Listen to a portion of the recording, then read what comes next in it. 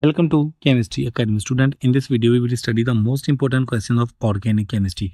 The question is here. You can see that alkyne reactant is given and it reacts with red hot iron tube at 873 Kelvin temperature, and we have to identify A product and the number of sigma bond present in A product. First of all, we have to identify product A. Then we will calculate number of sigma bond. Keep in mind, if the reactant is given, for example HC triple bond CH, for example ethine is given and same reactant are present, then final product will contain benzene ring. Here you can see that there are CH3 group is present and we take 3 molecules of reactant.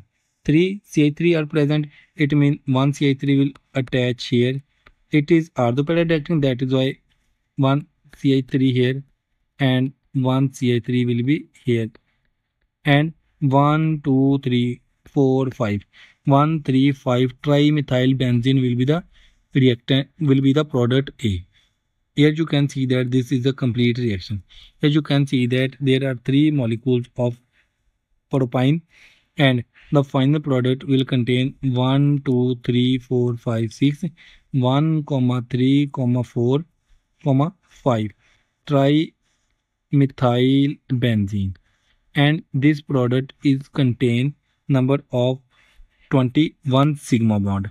I hope that all the students understand this concept. If you are also understand, please subscribe my YouTube channel, like this video.